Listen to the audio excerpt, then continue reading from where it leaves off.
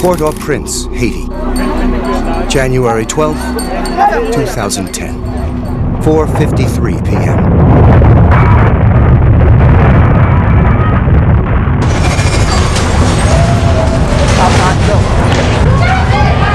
Outside, go! Baby, the water's coming to an end! The city is hit by the Western Hemisphere's deadliest earthquake in a century.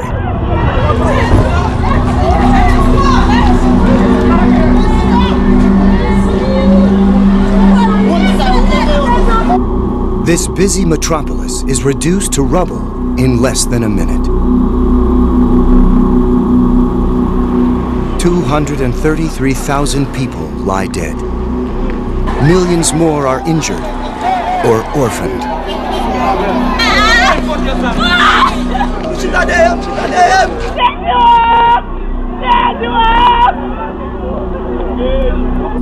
As 2010 unfolds, more earthquakes strike around the world. Each time there is no warning, and often massive loss of life. Scientists are working around the clock to unlock the mysteries of earthquake prediction. Within days of the Haiti catastrophe, Professor Eric Calais, a seismologist from Purdue University, arrives on the island. Calais and his colleagues are at the cutting edge of earthquake research. Bon voyage! They could see this disaster coming. They'd known for years that a Haitian earthquake was inevitable. Today, Calais is leading a rapid response mission to find out exactly what happened and to assess the risk of more quakes. For nearly a decade, he's used GPS markers scattered throughout Haiti to monitor the ground shifting under the island. We're headed to a place where we have what we call a benchmark. We have a precise position for that benchmark before the earthquake, and now we're going to measure its position after the earthquake. Many markers are placed in well-built police stations. Embedded in solid concrete roofs, they survive the earthquake. The benchmark that I was talking about is this. It's not spectacular at all. It's a piece of metal, stainless steel, that we sealed at the top of this building. And there's a little dimple that's about 1 millimeter wide. And this is the point we've been tracking over time. Since 2003, the first time we measured this point. C'est un petit peu compliqué. Calais' GPS measurements reveal telltale movements of the Earth.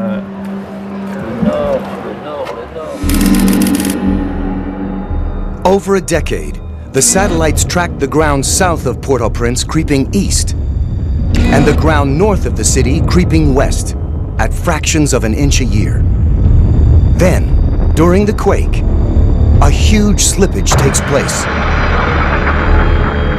This location here moved by about 30 centimeters during the earthquake. So this is 30 centimeters more or less, something like that.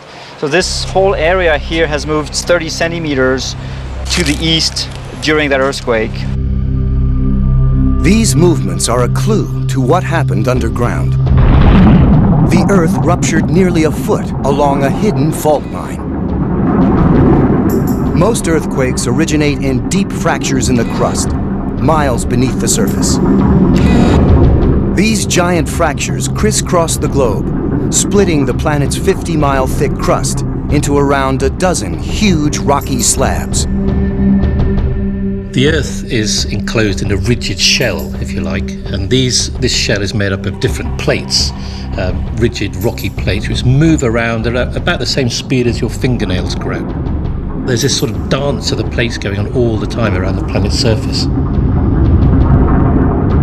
Geologists call this dance plate tectonics. The planet's internal heat moves the huge plates. Above the hottest zones, molten rock rises and solidifies, creating new crust. The new crust jostles for space, forcing crust on cooler edges to grind against other plates or push beneath them. But wherever or however plates collide, they generate earthquakes. Earthquakes happen because these huge chunks of rock that form the Earth's plates don't slide against one another nice and smoothly. They stick and they lock. So you're getting this enormous accumulation of strain, and then you're getting it released in a matter of seconds during the earthquake. The quakes can originate tens of miles down, but the energy they generate creates deadly vibrations on the surface. The amount of energy generated in the biggest earthquakes are comparable to many, many thousands of nuclear bombs going off. There's a huge amount of energy, absolutely vast. Haiti lies directly above a network of massive faults, where the Caribbean plate meets the North American plate. As the plates slowly creep past one another, the rock distorts and stretches like rubber, building up enormous stress. Since 2003, Calais and his colleagues used ground movement data to calculate stress levels at the plate boundary. Calais realized a deadly quake was inevitable. What we saw was a fault being loaded, just like a rubber band. Simple math allowed him to calculate the precise elastic strain on the fault. The last earthquake on that fault occurred about 250 years ago, and it's building up elastic energy at 7 millimeters per year. 7 times 250 is about 1.8 meters. That's almost 6 feet of stored strain, equivalent to 100 Hiroshima atom bombs. Seismologists use a logarithmic scale to measure earthquake strength. Each number indicates a seismic wave 10 times larger than the number below. A 2 is insignificant, but a 7 or above can be immensely destructive. In 2008, Calais announced the Haitian fault could generate an earthquake above magnitude 7. 2 years later, his forecast proves accurate. Calais came closer than anyone to giving an accurate warning of the quake. But like all seismologists, he had no idea exactly when it would happen. We cannot predict earthquakes. We had no way of telling whether it was going to be today, tomorrow, in 10 years, in 100 years, so we didn't put a date on it. And it's not that we were afraid to put a date on it, as a scientist, we can't. Port-au-Prince is not alone in its predicament. Anywhere on the globe above an active fault is vulnerable, and the faster the underlying plates move, the more frequent the quakes. The Middle East, South Asia, China, the Pacific Rim. In the absence of prediction, these zones remain some of the world's deadliest places. And let's not forget California, home to the San Andreas Fault.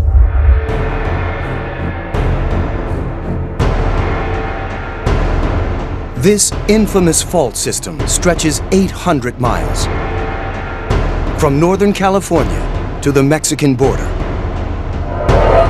Like the fracture under Haiti, it's a vertical strike-slip fault, meaning the plates grind past one another horizontally.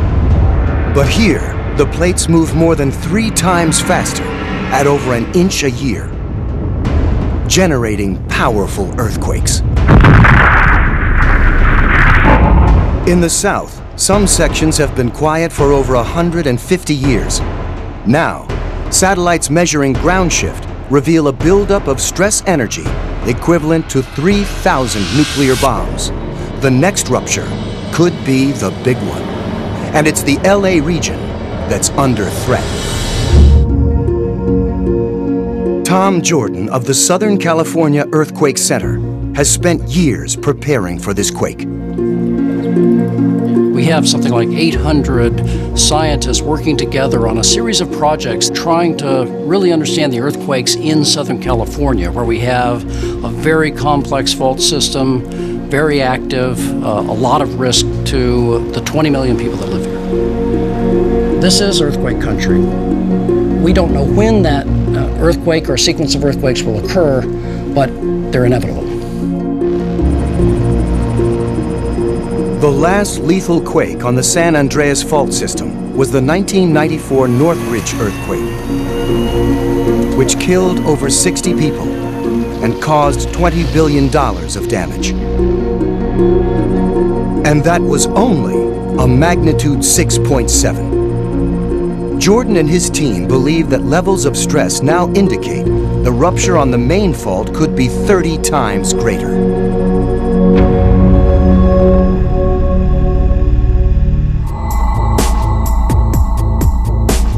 Anza Borrego State Park, Southern California.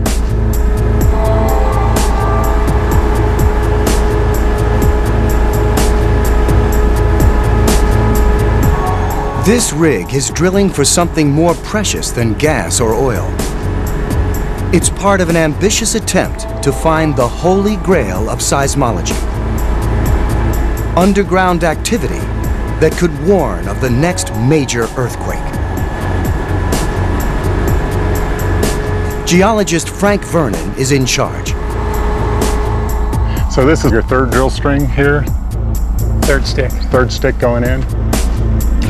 They're just a few hundred feet from the San Jacinto Fault, an active offshoot of the San Andreas system.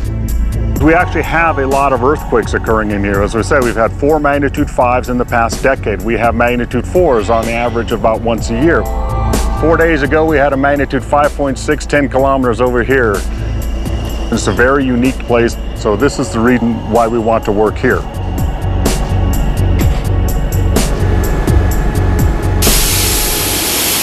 The team uses the rig to plant sensors deep into the rock, embedding them 800 feet down, shielded from surface noise.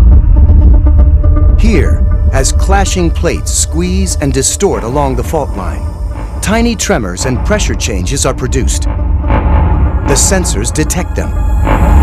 Any one of these signals could be the clue that a major quake is imminent.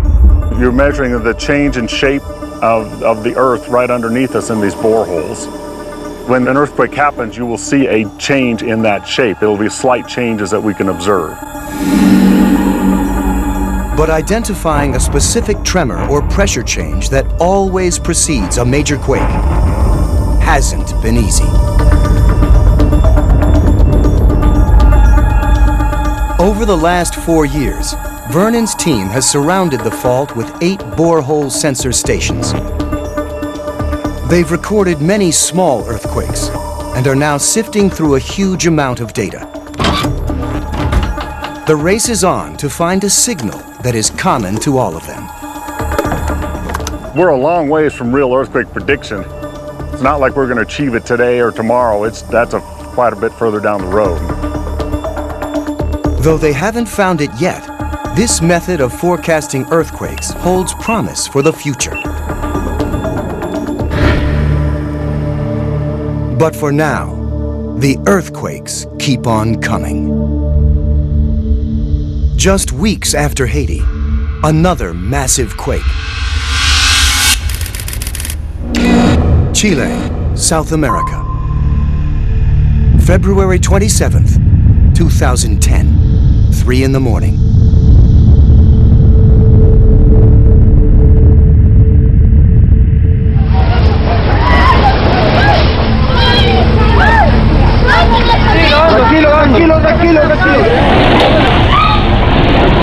This quake reaches an incredible magnitude 8.8, the 5th largest ever recorded.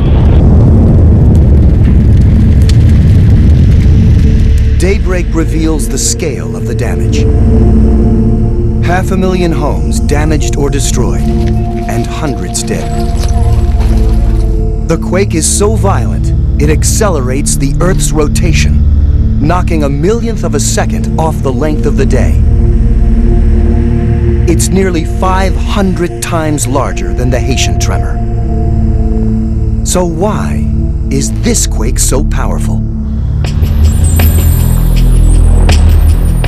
Soon after the disaster, geologist Mike Beavis arrives in Chile to find answers. This place repeatedly has huge earthquakes. Right now, the number 1 and the number 5 earthquakes of recorded, history are right here. So that makes this the world champion place for big earthquakes.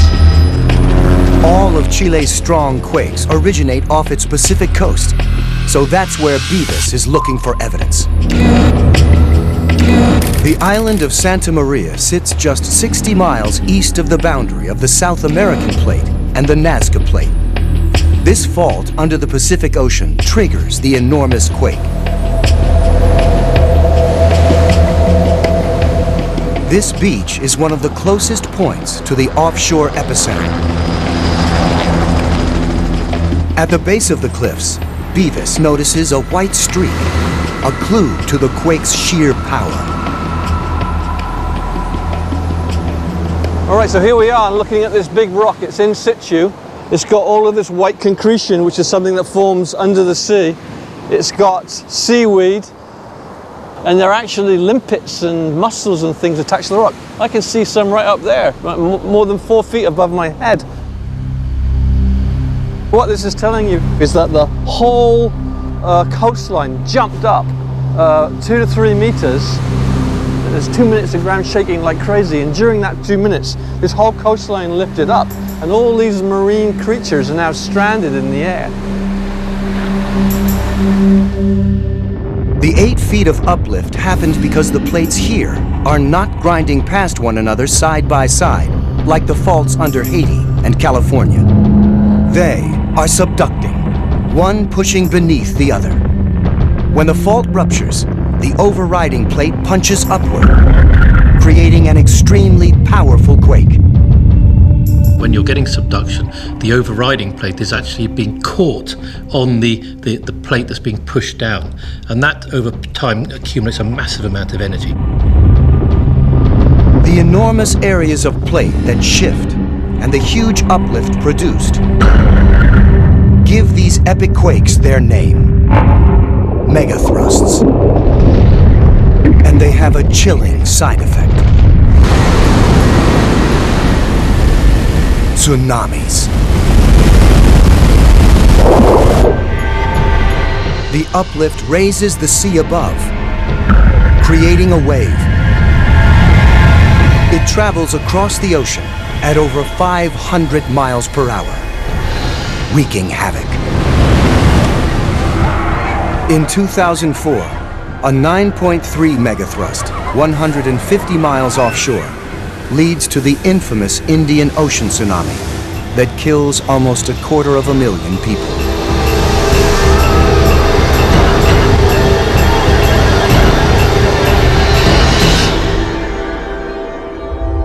In 2010, the Chile quake generates its own tsunami, engulfing coastal villages like Dichato.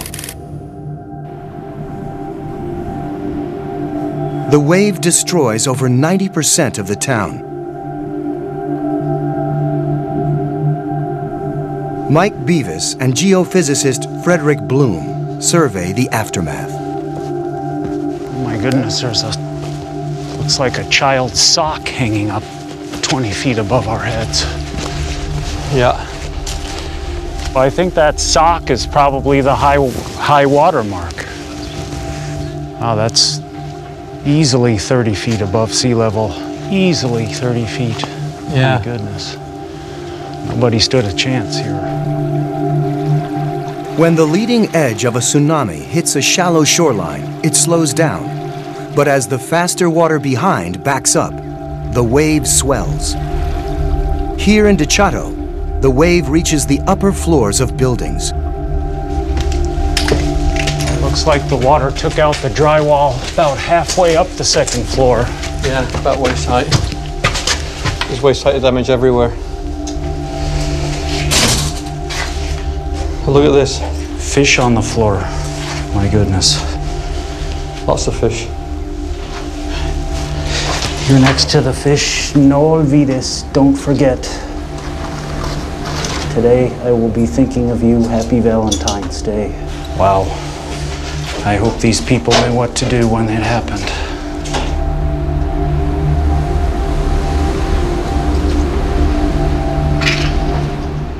The wave's height explains its destructive power.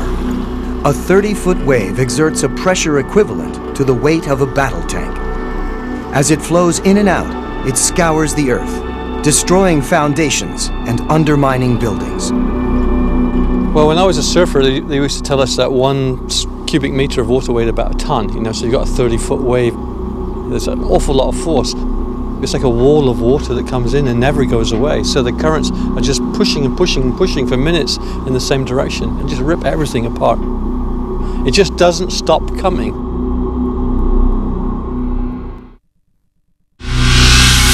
Predicting and forecasting megathrusts is critical for North America.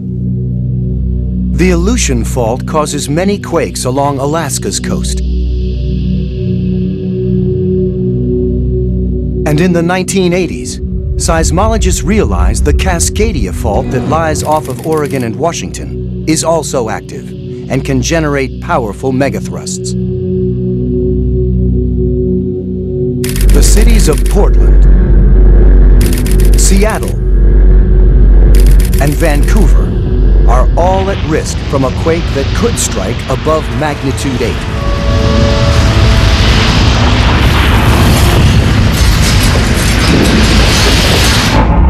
Forecasting the likelihood of the next Cascadia quake is vital. On land, evidence is hard to find. But offshore, the answer is being discovered, buried in the mud.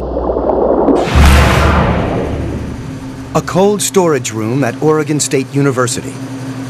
Here, hovering a few degrees above freezing, are tubes containing clues to all the quakes that have hit this region in the past few thousand years. They're the prized possession of Professor Chris Goldfinger. These are essentially a deep sea library. These are core samples collected in oceanographic expeditions over the last 50 years or so. So these core samples can show us things about paleoclimate and, in my case, earthquakes. Goldfinger spent the last decade collecting these cores directly from the Cascadia subduction fault off the coast, punching deep into the sea floor and extracting columns of sediment. But each core tells an earthquake story. They're formed from layers of sandy deposits laid down over huge periods of time. Thousands of years of history are contained in a few yards of mud.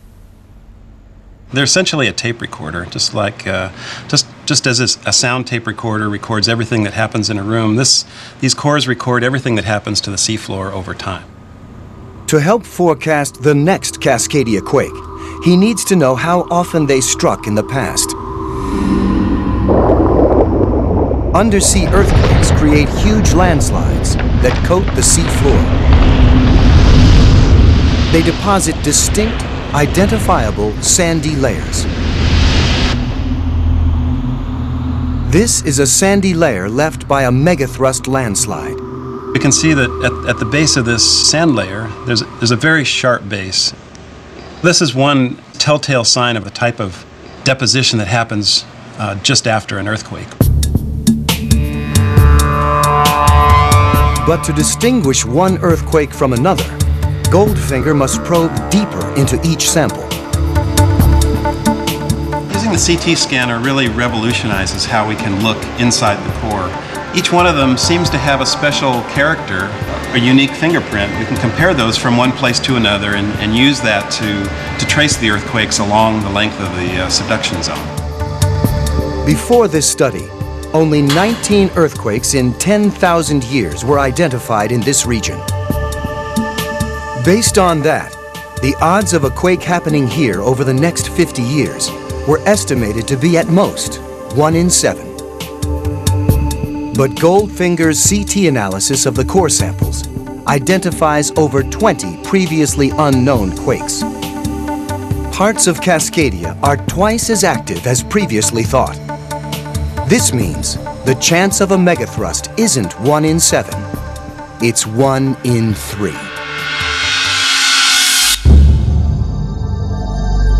This isn't just a remote possibility, this is a likely possibility. Those numbers mean that chances are actually pretty good that it's going to happen in our lifetime, that will actually happen in the next 50 years. A megathrust quake along the Cascadia Fault would also generate a deadly tsunami.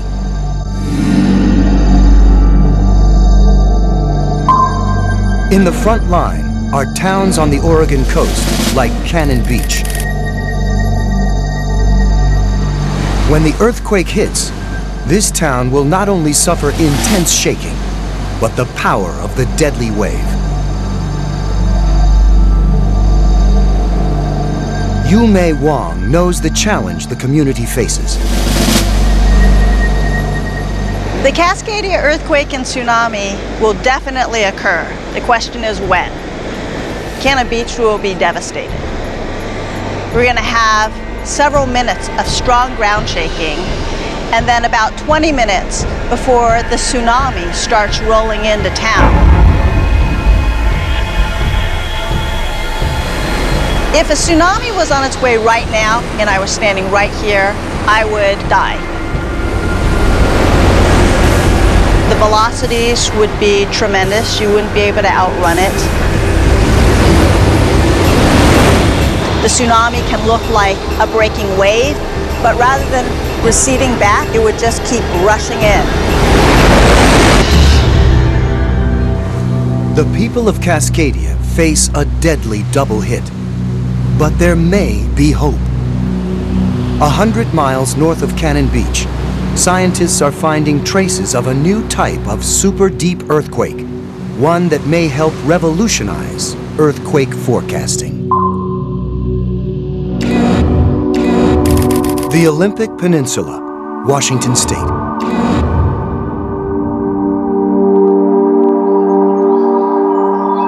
These peaceful forests hide a secret. Beneath, something is stirring. Imperceptible to human senses, a silent earthquake is taking place. Every 14 months, tiny tremors vibrate the ground for weeks at a time. They're so quiet, no one knew they existed.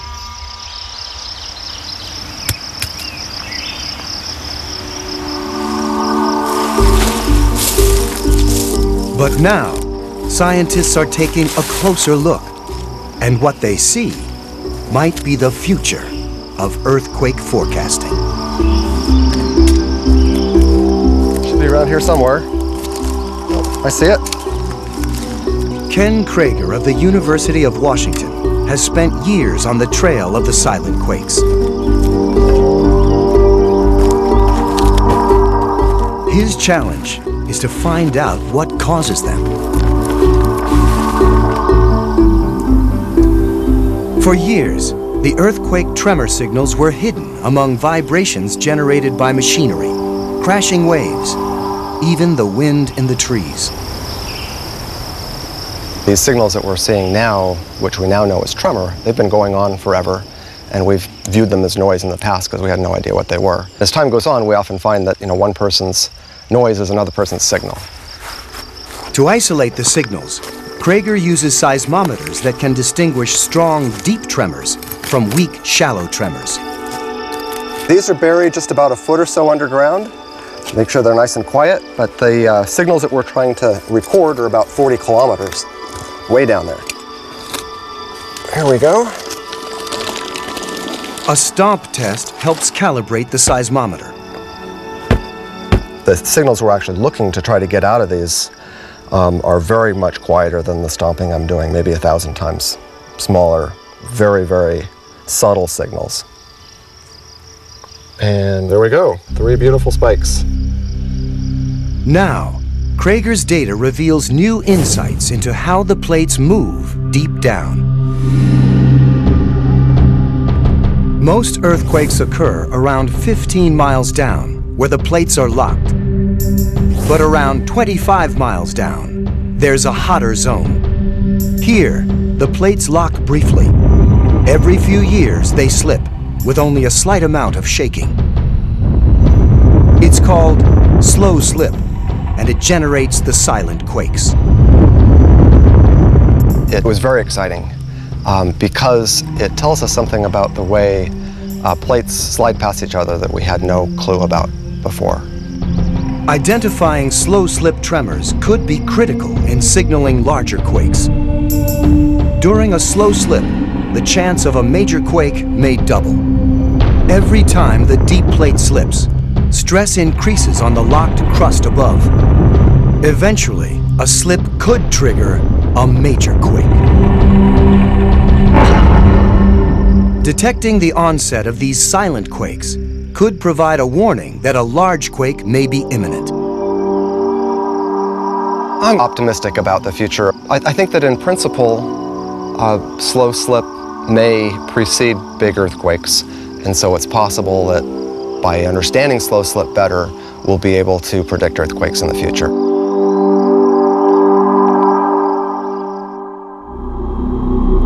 Slow slip research is in its infancy. For now, seismologists must rely on other factors to determine earthquake threat levels. Earthquakes can be triggered by other quakes. Energy released by one quake can travel along a fault, causing it to unfasten like a zipper. What happens then is it transfers strain onto the next bit, and it brings forward the time that ruptures and generates another earthquake, and then that does the same to the next bit of fault. This domino effect was recently observed near the US-Mexican border. Mexicali, April 4th, 2010.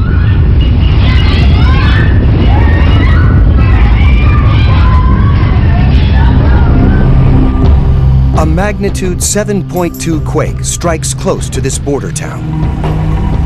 No one is killed, but over the following months, it triggers a series of smaller quakes, spreading over the border. Could the transferred stress eventually trigger the big one in Southern California?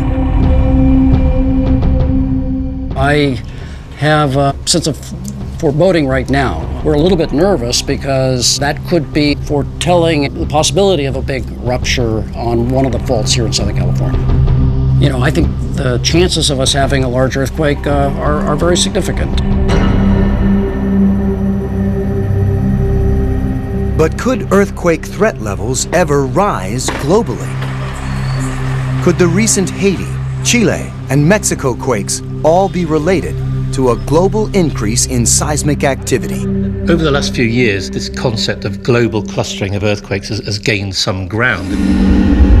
Some geologists have suggested that there is this global clustering with maybe a cycle of 50 years, and that it's related in some way to stress changes in the Earth's crust as a whole. There may be some common phenomenon occurring that's causing more earthquakes. But there's no proof that global clustering was a factor in 2010. Seismic activity was within normal levels. The Haiti earthquake, magnitude 7, is not particularly rare, and we might see several, a dozen of those maybe a year. The great earthquakes like Chile, magnitude 8 and above, we see about one of those a year. 2010 stands out because its earthquakes killed nearly 250,000 people. When we get earthquakes that cause a lot of damage, kill a lot of people, our awareness of earthquakes rises, and that's what we're seeing now. It is nothing anomalous in terms of the seismic activity. This is the Earth doing its thing. This is what we have to expect in terms of large earthquakes. The recent tragedies are a reminder that despite almost a half-century of research, seismologists are no closer to predicting earthquakes.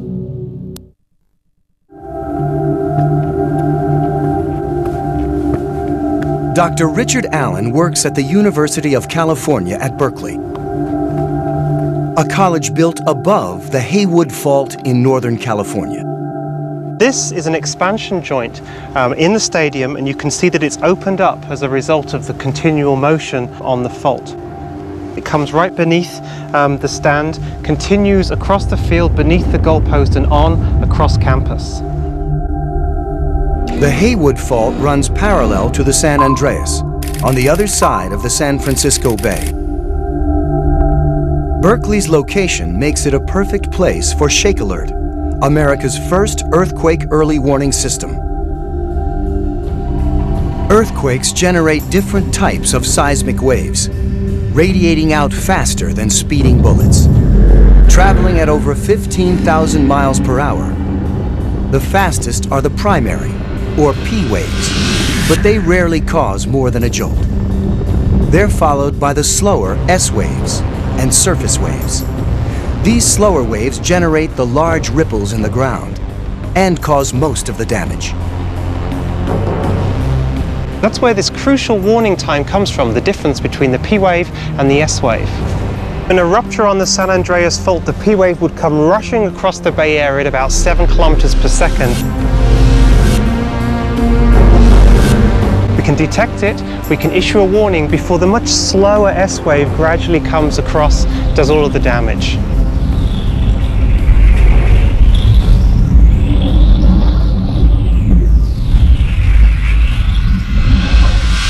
Providing adequate warning is a race against time. The P wave must be detected and the alert sounded in a split second before the destructive S waves follow. The tools for the job are kept underground or buried deep in hillside bunkers.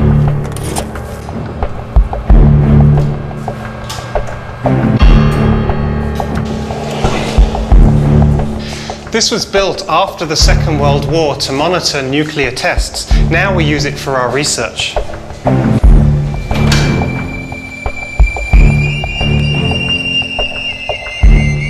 These are the finest Swiss-made seismometers. Their precision allows them to detect very weak tremors, locating earthquakes and estimating their magnitude with extreme accuracy.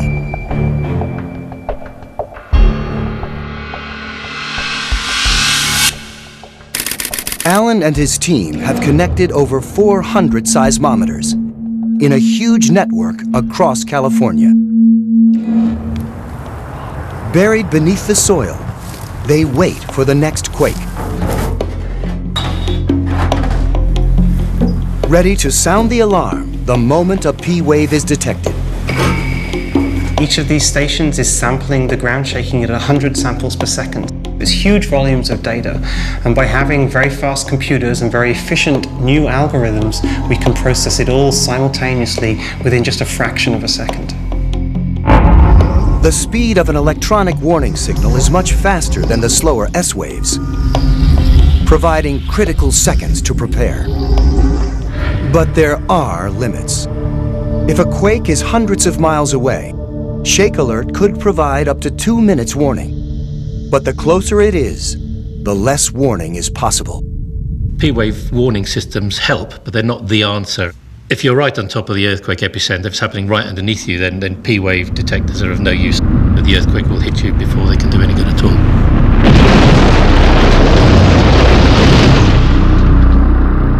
Many scientists now believe the real answer to the earthquake threat lies in engineering, not geology. In the January 2010 quake, the vast majority of Haitians who die are killed by collapsing buildings. As most seismologists will tell you, it's buildings that kill people, not earthquakes. If we construct it properly in most areas of high seismic hazard, then the death tolls would drop dramatically. The challenge for engineers is to design buildings that can survive destructive vertical and horizontal shaking. Engineers now use enormous shake tables to test new designs.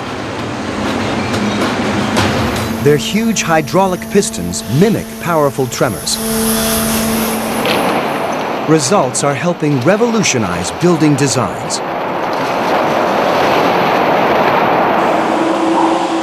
Damaging earthquake motion is minimized using deformable or floating foundations, or offset by complex counterweights.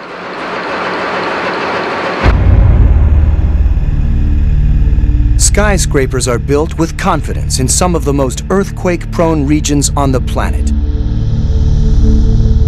In the US and in most developed countries, construction in earthquake zones is now controlled by building codes. But in places like the Pacific Northwest coast, the engineering challenge is greater. Buildings here must also deal with tsunamis. Right down that coastline, there's a problem with big waves coming in after this earthquake, and I'm not convinced that the communities there are prepared for that at all.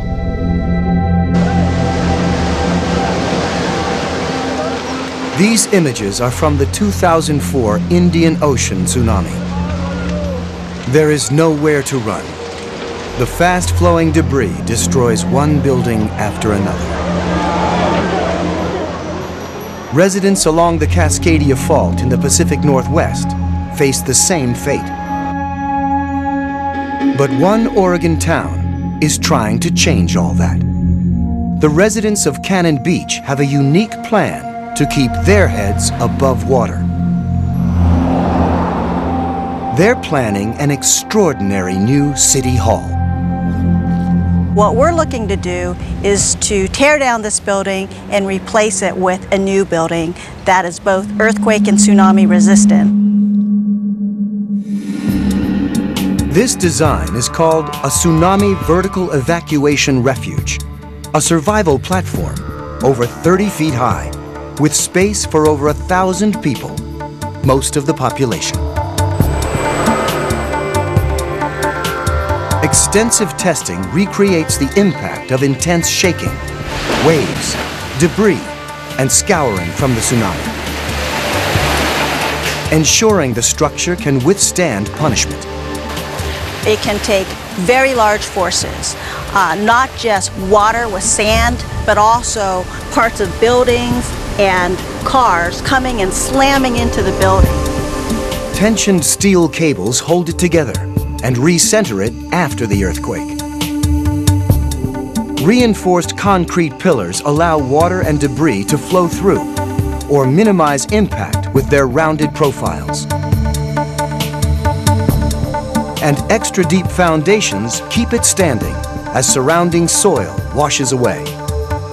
This building will remain intact.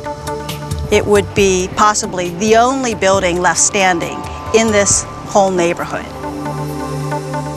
What we have in mind is ideally to have dozens of these up and down the coastline so that all of the low-lying communities with tsunami hazards have these to protect their people.